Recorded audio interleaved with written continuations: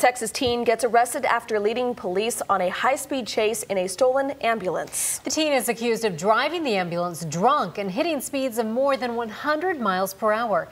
Here's video from that joyride in Palestine, Texas.